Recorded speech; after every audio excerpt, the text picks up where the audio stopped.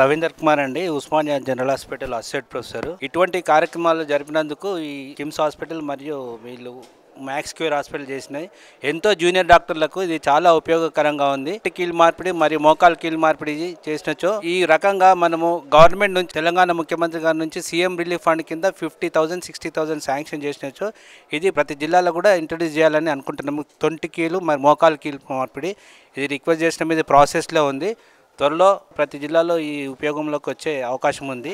త్వరలోనే ఇది అయ్యేటట్టు ఉంది అనేది. దీనికోసం ఇటువంటి కార్యక్రమాలు చేస్తే అంత జూనియర్ డాక్టర్స్కి అంతా కూడా అవగాహన ఉంటుంది, వాళ్ళు ట్రైన్ అవుతారు. సో దీంతో మన మొత్తం స్టేట్కి, మన ఏపీకి అయినా మన తెలంగాణకైనా ఉపయోగపడుతుంది ఇటువంటి.